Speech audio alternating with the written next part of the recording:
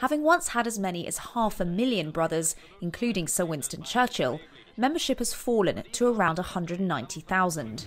Behind this huge front door lies the Freemasons' London headquarters, and this summer they're going to open up a new cafe and bar to the public for the first time.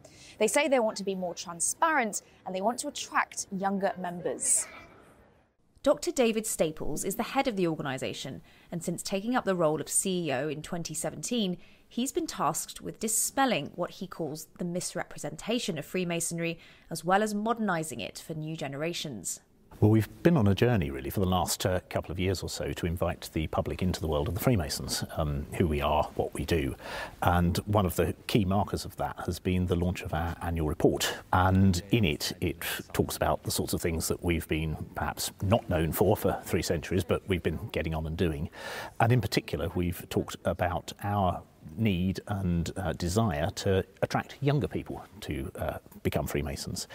We've done some polling recently which actually shows that the under 35-year-olds are actually very, very keen on us. They synergise with our things that we think are important: integrity, respect, charity and friendship. And these are universal values which I think work very, very well. The Freemasons say men of any race, faith, age, class or political persuasion are welcome. Although there are 2 grand lodges or factions of the Society for Women, it is still predominantly a men's club, and all prospective members must go through 3 symbolic initiation ceremonies. These younger members say they feel part of a global fraternity.